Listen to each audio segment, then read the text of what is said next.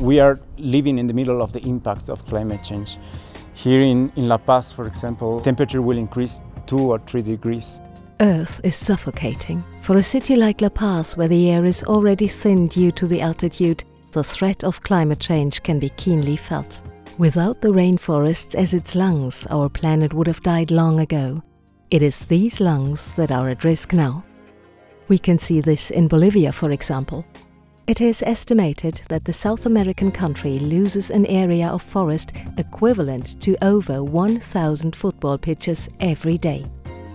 Deforestation is also accompanied by a dramatic decline in biodiversity, with at least 200 species considered to be at risk of extinction. Despite its relatively small size, Bolivia is one of the 15 countries with the greatest biodiversity, so the effects may be disastrous. José Navi, an ecotourism guide, comes from the jungle village of San José de Uchupiamonas. For him, biodiversity is not just a word, but an essential ingredient for life.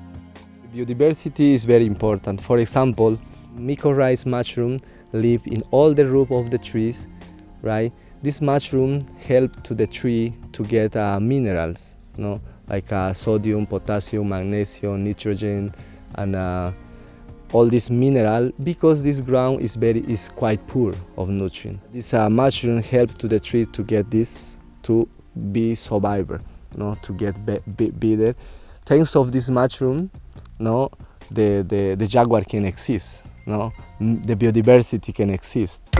As head of the Wildlife Conservation Society in Bolivia, Lilian Painter is dedicated to preserving biodiversity. The Bolivian native is especially committed to the area where José Navi comes from, Madidi National Park.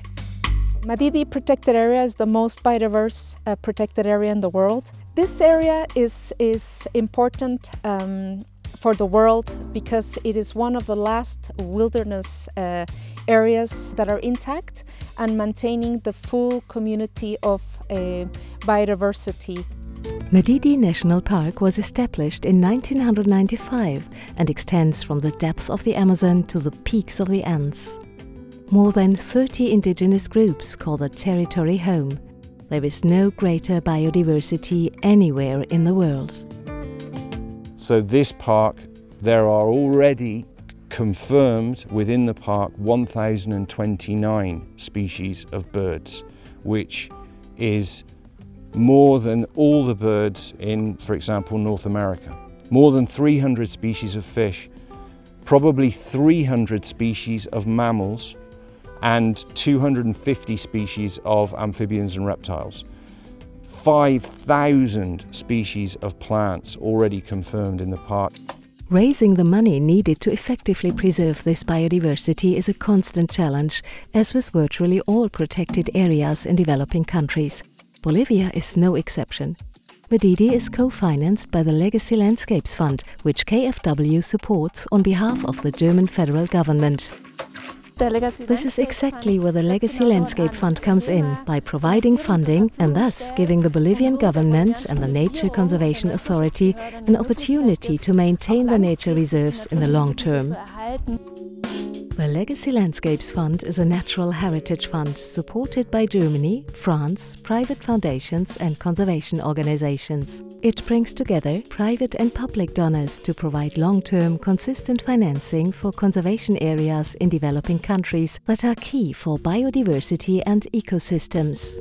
I think the Legacy Landscape Fund that has been established through KFW has recognized the importance of conserving these last remaining wilderness areas because of the triple crisis that the world is facing: climate change, biodiversity loss, and global pandemics. Natural areas like this are the solution to those three crises.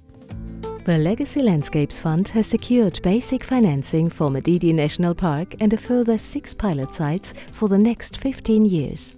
The area is managed by Wildlife Conservation Society, led by Lilian Painter. WCS prioritizes partnerships with indigenous communities that live in the area. So for many years, local people, unfortunately in some areas of the world, were ignored by conservation efforts. But it's kind of evolved from being, conservation with local people to conservation by local people. Protected areas can only be managed effectively and sustainably by involving the local population and respecting nature and human rights. Well, for us, Madidi National Park is special because we're from here. We're local for the most part. Here, we form part of the indigenous people who live in Madidi National Park. This is our home, actually. We're born here. We saved this place for many years, and we want to keep saving for our next generation. With this approach, the Legacy Landscapes Fund aims to protect 30 areas by 2030 and contribute to halting long-term species loss and mitigating climate change through natural solutions. This is the decade of decision. The coming years will decide whether we can indeed solve the biodiversity and climate crisis.